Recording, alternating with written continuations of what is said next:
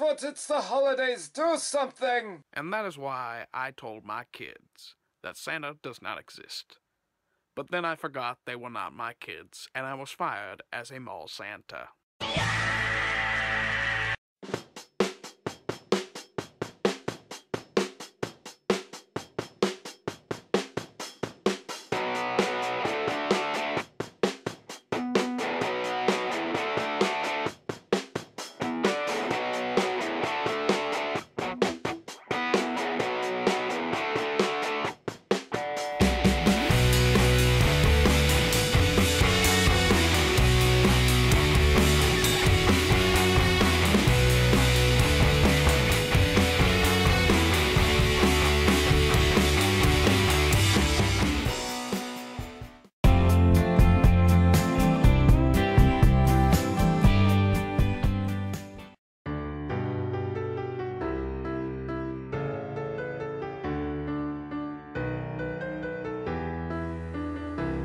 Oh, hello. Didn't see you there. Also don't remember inviting you to my house, but I guess that's okay. Isn't Christmas just great? I mean, Santa finally gets off his lazy ass and does something with his life. The Charlie Brown Christmas special is on, and everyone forgets about that. And everyone is kind to one another. Speaking of which, Merry Christmas, Poutine. Monsieur, you're not supposed to say that. Okay, then what do I say? Happy holidays. Poutine, that's ridiculous. I don't know what religion celebrates holiday. You're an idiot. Now, I know that the season is full of happiness and whatnot, but it's also about gifts. So, I'm sending this little gift to you guys. This is a review of Transformers Dark of the Moon. Who put this tree in my house?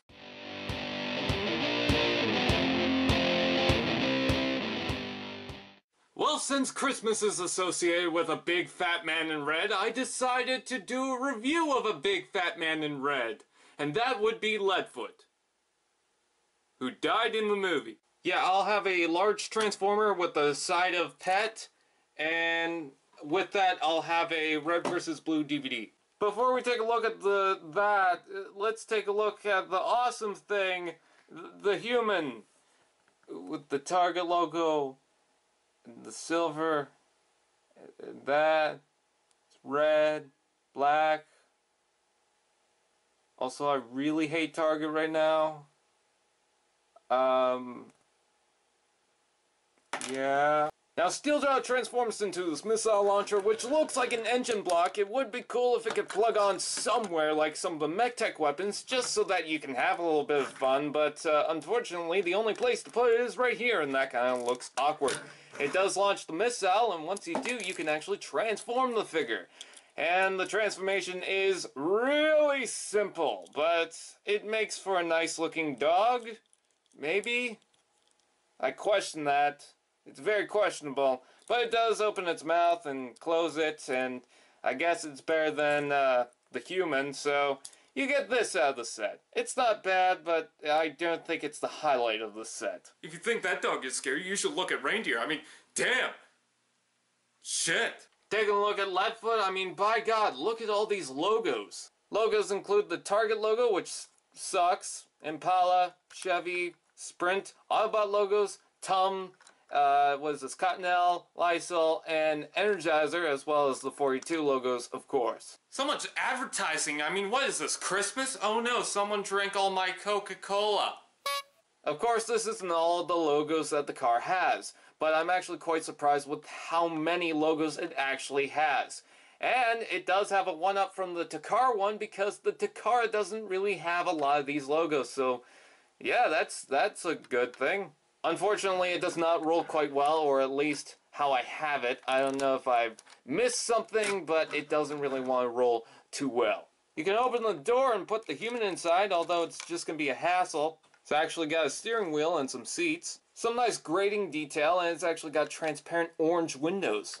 Comparing them to Roadbuster, now Roadbuster has the robotic bits, which is quite unfortunate that Leadfoot doesn't have any. It's not accurate to the version in Dark of the Moon. The good news is, though, Leadfoot doesn't look that bad, so I'm actually kind of happy with how he looks.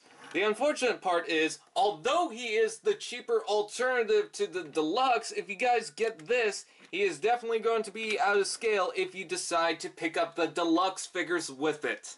Now there's Leadfoot in alt mode. Let's go ahead and transform him.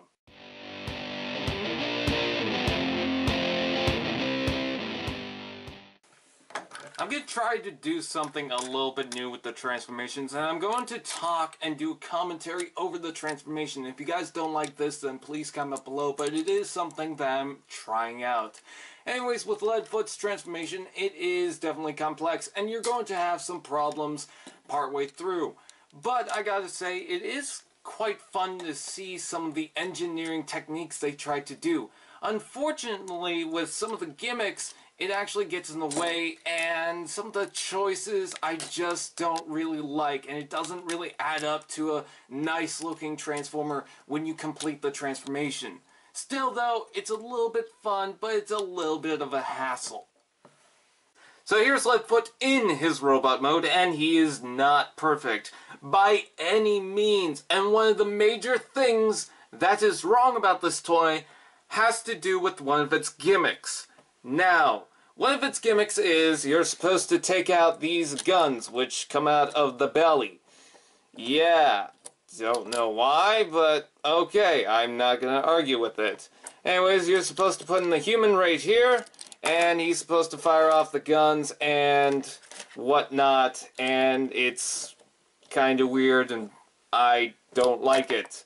So, that's a gimmick. I mean, you guys might like it, but I'm just not a big fan of it. The unfortunate side to that is, because of that gimmick, and because they need that emptiness, you see the doors? They're in the way of the arms, and I don't like that. The good news about this toy is, while he's never going to be perfect, you can change up his guts quite a bit. You can lift these up, you can pull the tires back, you can even fold this flap up if you guys want, and have something like that. What I do with this gut is I leave it like this, and then I pull the doors to the back. It's not the perfect thing to do with this, and it's not going to make him accurate, but I just like that. He has a nice design, a nice shape to him, and I don't know, I just kind of like it. It's my preference. You may be able to alter him, but there's no getting away from that gut. I mean, he clearly has been packing at least a few candy canes. Now, one thing I don't like is the hands. I mean, it's got a thumb, it's got fingers, it's got this, but it doesn't have any wrist rotation. Yeah, because Age of Extinction did that so well. He could grab the human if he wants. He could take his dog for a walk. Or to battle. But because the elbow joint is right here, all he's going to do is beg. Spare some change. I need to buy me a brisket. One thing that I find kind of stupid, kind of laughable, and I only found this out yesterday, is he has this joint right here. And that's supposed to give him arm articulation. But then, he has another joint right here. And I don't know why he has that joint. Maybe to lift up his arm more? I don't know. Why? The best thing is, he has an armpit steering wheel, so that's good. Thank God, because we were running out of those. He's got a huge backpack, but I see nobody complaining. What do you say about Age of Extinction Optimus Prime? But check this out. He's got a swag lever, and swag. Articulation is kind of a mess, actually. You got some weird joints and some necessary joints, of course, but then you also get some things that get in the way, and it's just not the best. Another cool gimmick is you can plug this onto the side of the arm, so there's that. If you don't like the chain on Steeljaw, you can actually disconnect that and put this in storage, although it's not fun to do.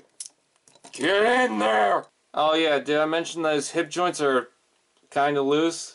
Comparing him to Roadbuster, yes, he is a lot shorter, but you're definitely jealous that there is no Human Alliance topspin.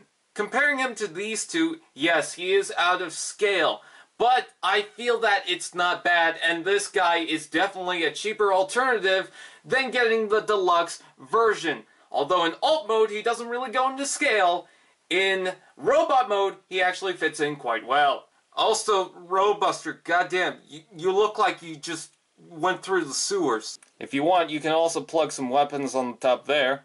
Hey look, it's Christmas with the Wreckers, the all-new movie coming to DVD Never! So with that said, let's go to my overall review.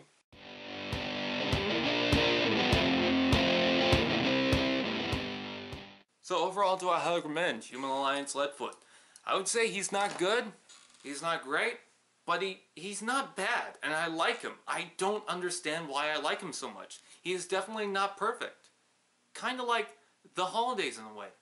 I mean, you kind of expect it to be perfect, but it's not always going to be perfect. In fact, something really bad could happen. But you know what? You know that there's people who love you out there. You have family and friends, and just by the end of the day, you like it. You love it.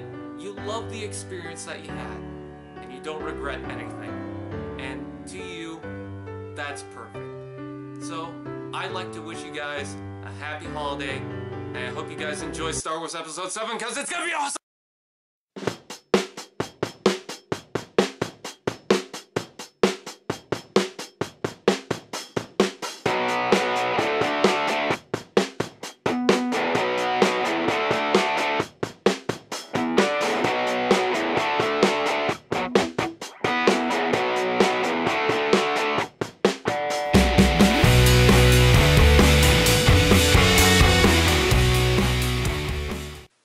Christmas tree, oh Christmas tree, how lovely are your branches.